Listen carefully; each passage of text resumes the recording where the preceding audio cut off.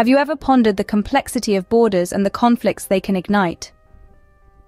In the early 19th century, the Treaty of Yandabu in 1826 fashioned the modern-day border between India and Myanmar.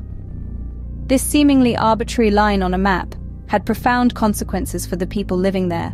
It divided communities of the same ethnicity and culture. The Nagas of Nagaland and Manipur, along with the Kuki-Chin-Mizo communities of Manipur and Mizoram, found themselves split between two nations, without their consent. Imagine waking up one day to find a border running through your backyard, your community, your identity. These invisible lines, drawn in the corridors of power, shaped the lives of thousands, dictating who they could visit, where they could work, and even who they were in the eyes of the world. This historical backdrop sets the stage for the contemporary issues we face today.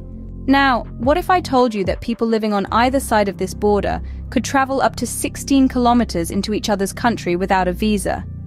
Yes, you heard that right.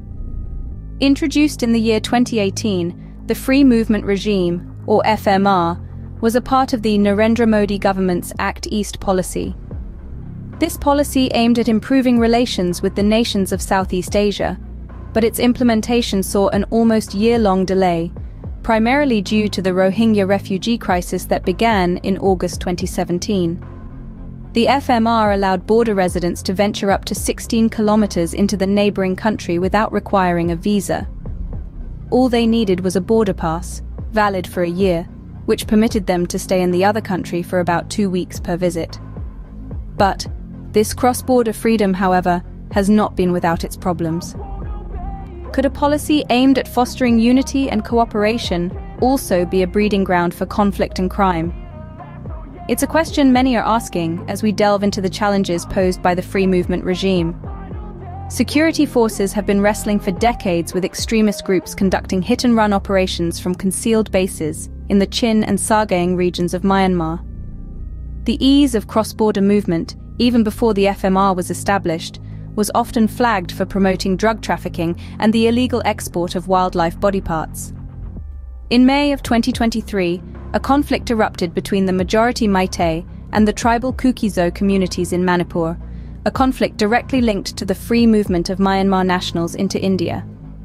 It's a stark reminder that policies designed to bridge gaps can sometimes widen them instead.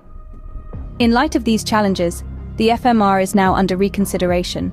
So, what happens when borders, once permeable, begin to close up again?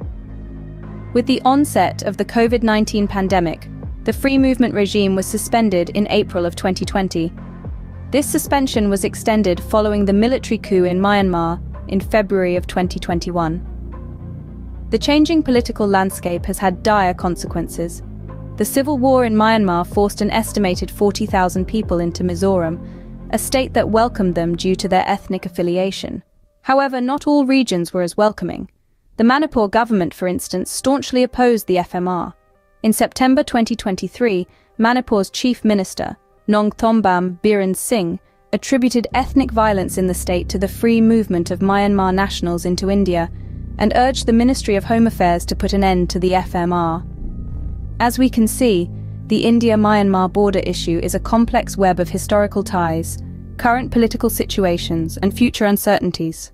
Borders may be lines on a map, but they are also lines that connect and divide people, cultures, and nations.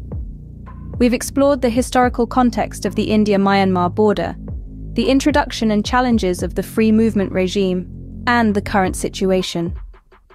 We've seen how policies like the FMR can have unintended consequences, impacting security, migration, and inter-ethnic relations.